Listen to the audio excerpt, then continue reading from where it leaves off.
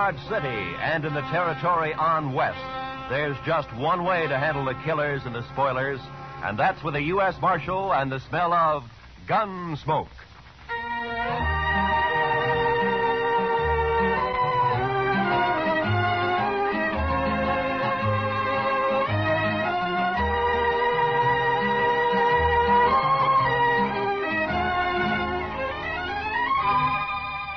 Gunsmoke, starring William Conrad. The story of the violence that moved west with young America. The story of a man who moved with it. Matt Dillon, United States Marshal.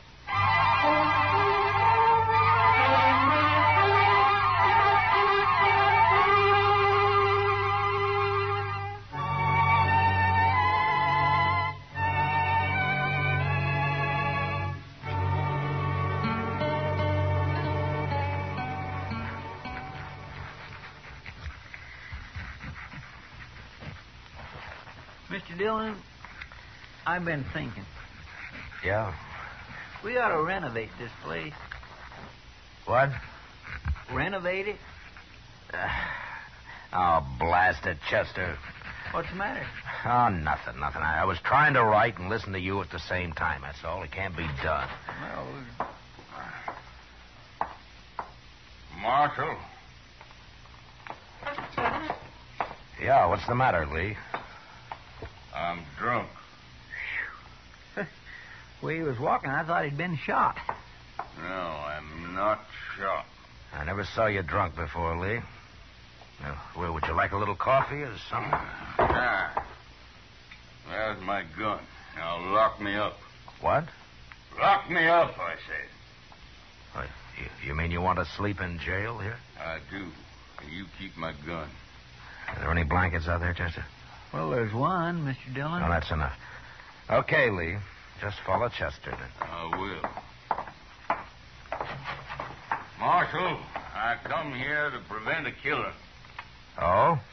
I'm drunk enough to want to kill him, and I'm sober enough to know I'm too drunk to kill him. You understand? To kill who, Lee? Jim Salter. That's who. My foreman. Is he in town, too? He is. At the Texas Trail. And let him stay there. Keep him out of here. I'm going to bed.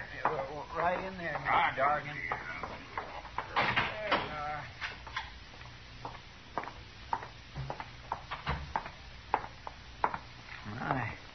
I never saw Mr. Dargan like that before, Mr. Dillon. No. I wonder what he was fighting with Salter about. Well, maybe Salter started it. Maybe he's drunk, too. Well, if he is, knowing him, he'll be after someone else to fight with now. I think I'll go take a look, Chester. All right, sir. Oh, Chester, if Lee wakes up, just give him another drink, huh? Yes, sir.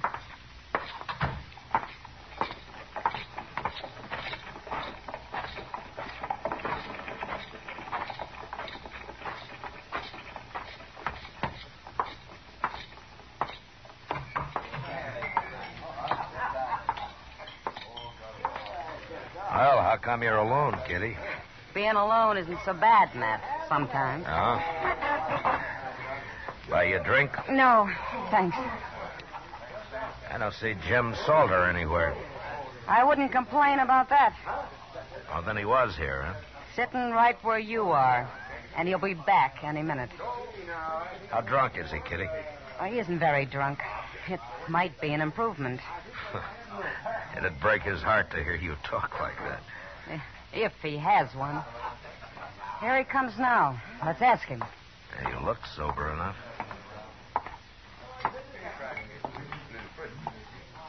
You move in fast, Marshal. Sit down, Salter. Sit down.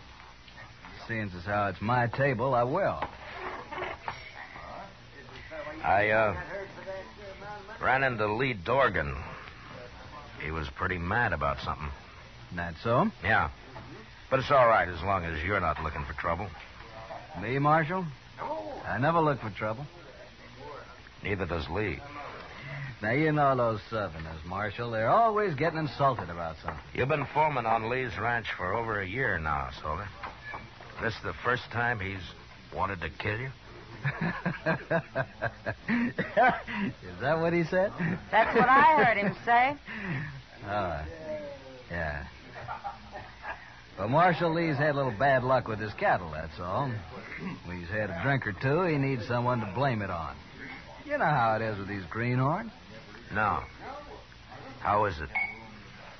If it weren't for me, he wouldn't have as many cows as he's got.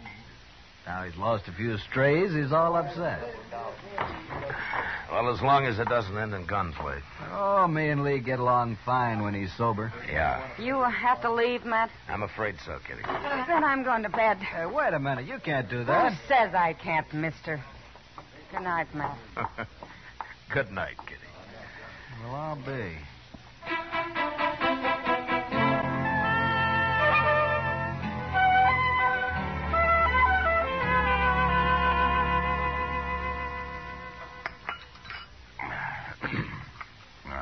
Mighty nice of you, Chester, to bring me all that coffee. Oh, don't mention it, Mr. Dargan. I had a hangover once myself. Here's your gun, Lee. Thank you, Marshal. You, still feel like killing Jim Salter? I'll kill any man that cheats me. That's how I was brought up, and that's how I am. So? I guess it's just instinct that tells me I'm being robbed by him, Marshal. I got no proof at all. None whatsoever. What is it, Lee? Don't your cattle tally up right? Look. I came out here from Alabama 18 months ago. I bought a ranch. I'm trying to raise beef. I've learned a little, but I can see it takes years to be a cattleman. Meantime, I'm green and I'm an easy mark, but I'm not so dumb I can't count. Marshal, I branded over 300 calves last spring and fall, and more than half of them are missing right now. Stolen? I don't know, Marshal. I've asked every rancher and every buyer around here to be on the lookout for my brand, and it hasn't turned up once. Well, why do you think Salter has anything to do with it? Instinct, I told you. I just don't trust him. Nothing more, but it's enough. Well, then why don't you fire him? Pride, I suppose. I want to beat him at his own game, whatever it is. Well, good luck at it, Lee. Well, I need more than luck, Marshal. I need a little help. I just don't know enough about this business. You're asking me to help you? I am. But how? Come out to the ranch. Just take a look around. Maybe you'll see something I can't see. Well, I don't know. We're branding again tomorrow, Marshal. Come out then. You got to help me. I'll be ruined if this goes on anymore. All right, Lee, I'll come. But, will you promise me one thing? What's that? If Salter does prove to be guilty, you won't try to kill him? No, I can't promise that. I respect the law, Marshal, but I got my own code, too. Thanks, just... Now, wait a minute, Lee. You're stubborn, but I don't think you deserve being ruined. All right, I'll come. Thank you, Marshal. Thank you. You know, the reason I got drunk last night was because I just felt so almighty helpless. Mad and helpless. Yeah. I know the feeling. See you tomorrow.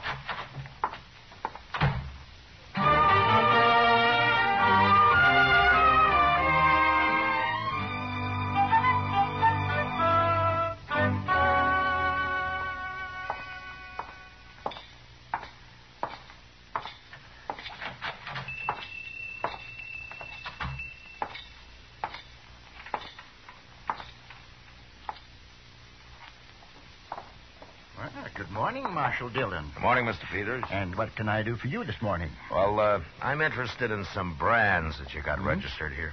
Oh, you don't mean to tell me that you're going into the cattle business, Marshal? No, not likely. I just want to see what new brands have been registered in the past, 12 or 13 months. Well, certainly, Marshal. Let's see, 1865, 67, 68, 68, yeah. Here it is. There you are. That's the official brand book for the last 2 years. Oh, thank you. You can start anywhere you like in it. Well, maybe you remember, Mr. Peters. Mm-hmm. Has Jim Salter got a brand registered? Salter? Yeah, Jim Salter. The fellow who works for Lee Dargan? That's right. Yeah. Last summer. July, I believe. Look there. July? Mm-hmm. Yeah, July. Yeah. Here it is. Yeah? Salter, James Salter, July 14th. Bar S. That's it. Bar S, yes, indeed. How's he doing? Fine, Mr. Peters, fine. Thanks for the help. Oh, anytime, Marshal, anytime at all. That's what I'm paid for. Goodbye. Goodbye, Marshal.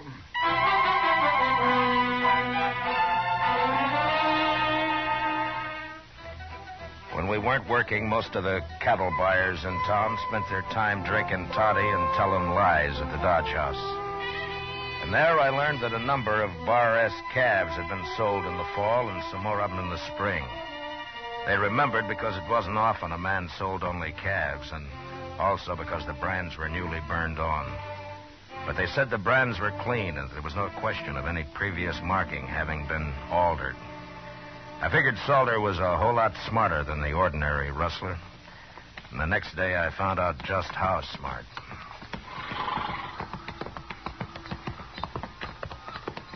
They sure got their branding fire set far enough apart, Mr. Dillon. Yeah, they have.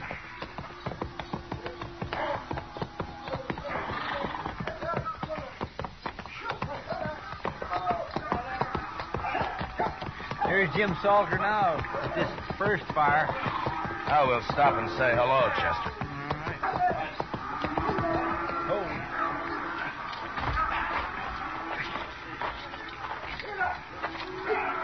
All right, let him go, boys. That's interesting. What is? I'll tell you later.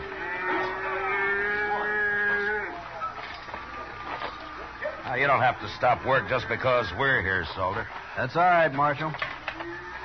Yeah, but you didn't brand that one. You just have to cut him out and rope him again. Iron's cold anyway. Oh, you got another iron there in the fire.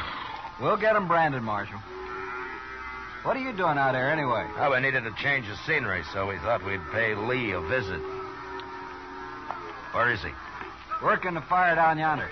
You sure do keep your fires separated. Anything else you fellas object to? Well, no, I wasn't objecting. I was just making an entirely impersonal observation, that's all. Well, go do your observing on Lee. You came to see him. Salter, I'd starve plumb to death before I'd ever work around you. You sure would, Chester. On, Jim. Wasting time. See you later, Marshal. Yeah. Okay, Adams, bring another one out. Okay.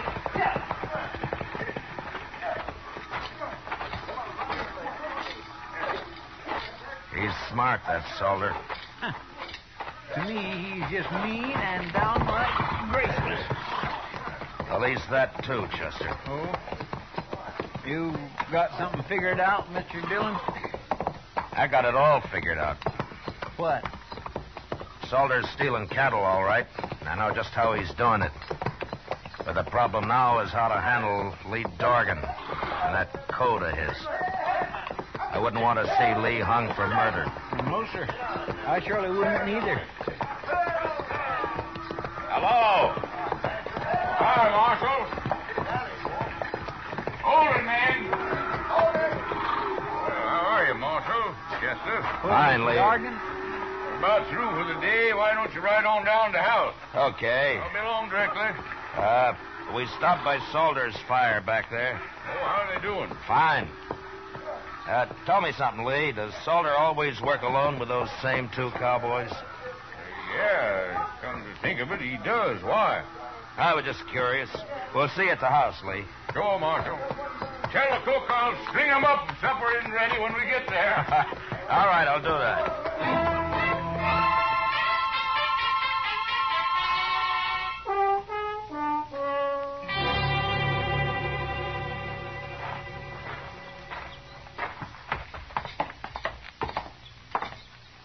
Well, not a bad house Mr. Dorgan's got here, Mr. Dillon. That's fine. Let's sit on the porch here, Chester. They'll be along soon. Yes, sir.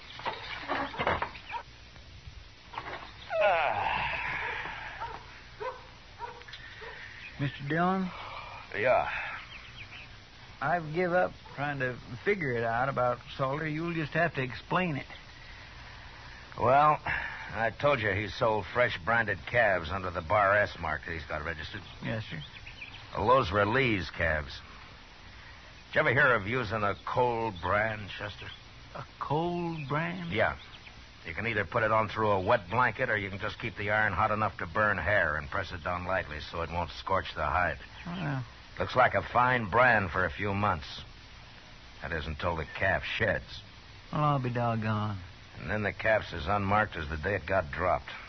You can brand it at leisure with any mark that appeals to you, like a Bar S, for example. So that's what Salter's been doing. Yeah, he was about to put a cold iron on that calf a while ago when we rode up. Sure. He works at a distance from Dorgan because the other cowboys had noticed right away what he's up to. Poor Lee. He's sure right about being green at this business. Well, he's going to learn now, Mr. Dillon. No, Chester, I can't tell him. Well, why not? Lee meant it when he said he'd kill Salter if he had any proof. And if he did that, he'd be worse off than he is now. Well, then why don't you just arrest that man? Yeah, Judge would let him off, I'm afraid. Cold brand can be laid to carelessness. Of course, we could wait a couple of months and catch him doing his Bar S branding. That's risky, too, though. Well, what are you going to do, Mr. Dillon? I don't know, Chester. But I'll have to figure something out by morning.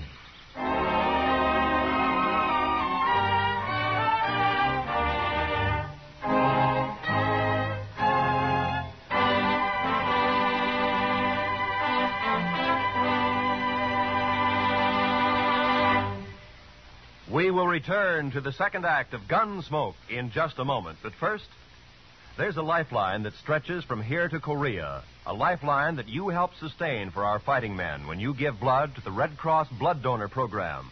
Call the Red Cross for an appointment to give blood the first thing Monday morning. And now, the second act of Gunsmoke.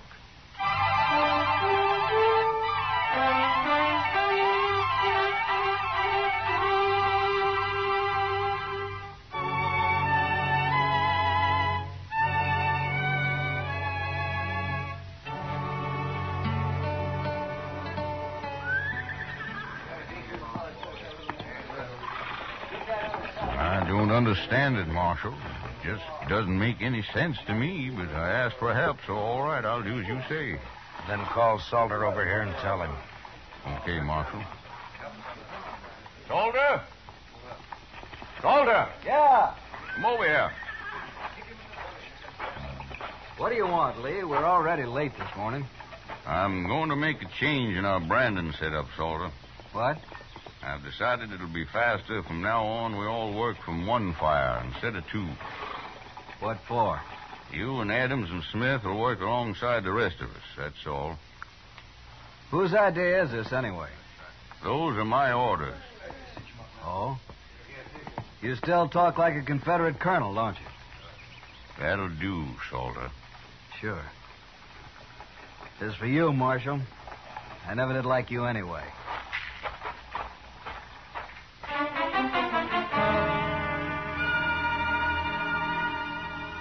It must have been pretty hard on Salter that day, having to put a permanent brand on Lee Dorgan's calves with a good hot iron.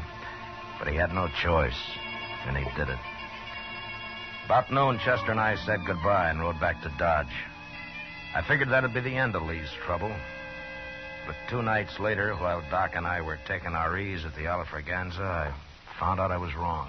Yeah, it's like that ignorant cowboy got a letter from his sweet girlfriend in St. Louis, Matt. Well, all right, Doc, what did the letter say? Oh, well, she mentioned that she'd found a nice room with running water. Yeah. Running water. And so this uncivilized son of the prairie wrote her back to get rid of that Indian at once or our engagement is off. He thought that running water... you understand that now, don't you, Matt? Because... For that, the next drink's on you, Doc. Sure, Matt, sure. And when you get it, ask the bartender for a couple of good cigars. Really, as soon as I finish... Oh, say, that was a... Say, I thought you left Lee Dorgan out at his ranch. What? Just came in the door. Must be looking for you. He's coming this way, Matt. Yeah. Uh-oh. What's that under his arm? Oh, looks like a blanket. Hello, Lee. Sit down. Marshal, Doc. Oh, how are you, Lee? What are you doing in town? You all through, Brandon? Yeah, we're through. Well, how'd it go? Yeah. Take a look at this blanket, Marshal. Huh? That's all marked up, isn't it? It sure is. And it's burned with my brand all over. Where'd you find this, Lee? One of my men was riding by the place where Salter and his had his branding fire, Marshal. His horse kicked it up. They'd half buried it there. He showed it to you, is that it? That's it. And he explained all about cold branding to me at the same time. I see. Where's Salter now, Lee? And he got wind I was on to him and left, Marshal. I think he's in Dodge with those two who worked with him, Adams and Smith. And, you're looking for him? And I'm looking for him. But I'm telling you so you can look, too. That blanket's enough evidence even for the law, I figure. Along with the witnesses that'd convict him. But, I'll find him, Lee. You better hurry, Marshal. I might find him first. Lee, you'll stand trial if you kill him. I'm not worried about that. So long, Marshal.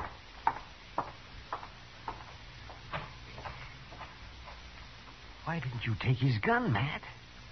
So's he couldn't get in any trouble. You just find another one, Doc. Lee's a mighty determined man. Yes, I can see that. I'll take that drink another time, Doc. I got work to do. Sure, Matt. Oh, do me a favor. Will you drop this blanket off at the office for me? Oh, you bet your life I will. Well, good luck. Yeah, thanks.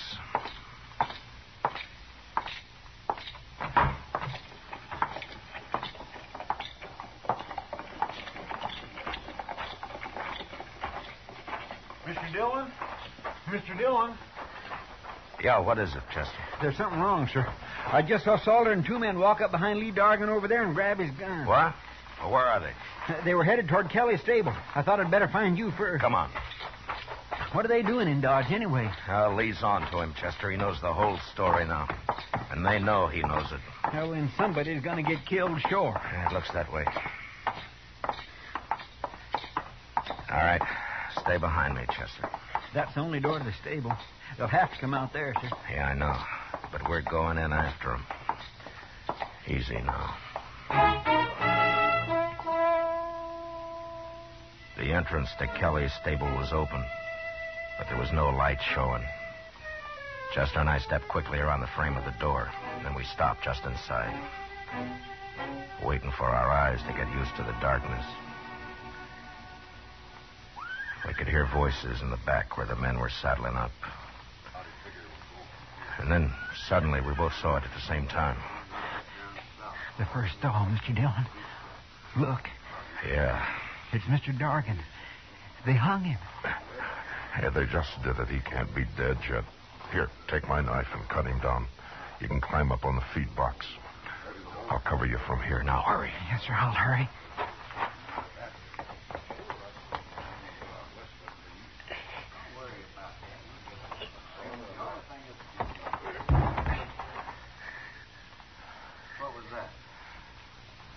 Something fell.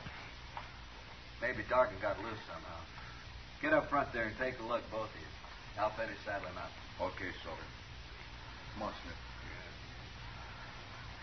Stay in here, Chester. Don't move. Mr. Dargan's breathing. When they come up, we'll jump them. I'll take Adams. Now, quiet now.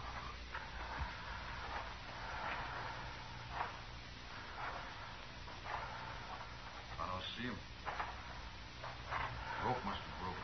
Yeah. Let's hit him on the head and have done with it. Yeah, might as well. You do it, Smith. I'll wait here. Yeah, okay. I'll see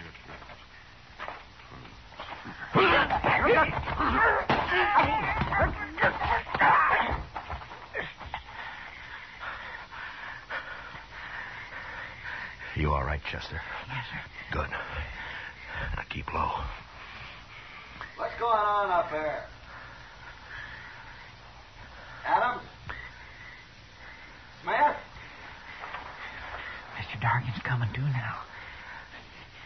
breathing easier. Keep him quiet. Hold him down if he tries to get up. Salter will be along in a minute. Yes, sir. What are you two doing? Answer me, blast you. Who's in there? Throw down your gun, Salter. Who's that? It's Matt Dillon. Now do as I say.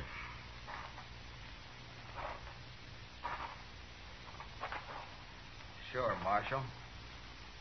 Here it is.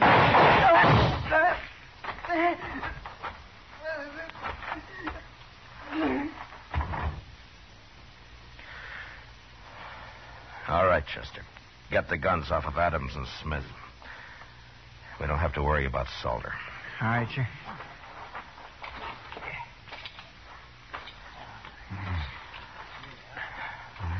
Lee? Lee, how are you?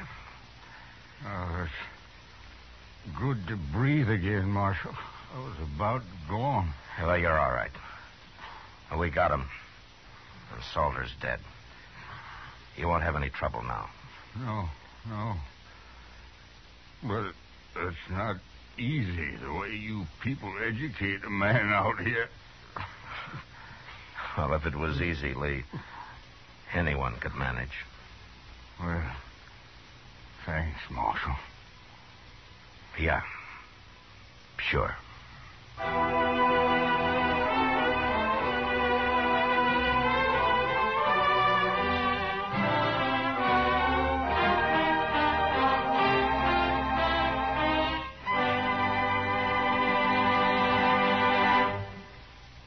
Gunsmoke, under the direction of Norman MacDonald, stars William Conrad as Matt Dillon, U.S. Marshal. Tonight's story was specially written for Gunsmoke by John Meston, with music composed and conducted by Rex Corey. Featured in the cast were John McIntyre as Lee, Harry Bartell as Salter, and John Daner as Peters. Parley Bear as Chester, Georgia Ellis as Kitty, and Howard McNair as Doc. Gunsmoke has been selected by the Armed Forces Radio Service to be heard by our troops overseas. Join us again next week as Matt Dillon, U.S. Marshal, fights to bring law and order out of the wild violence of the West in Gunsmoke.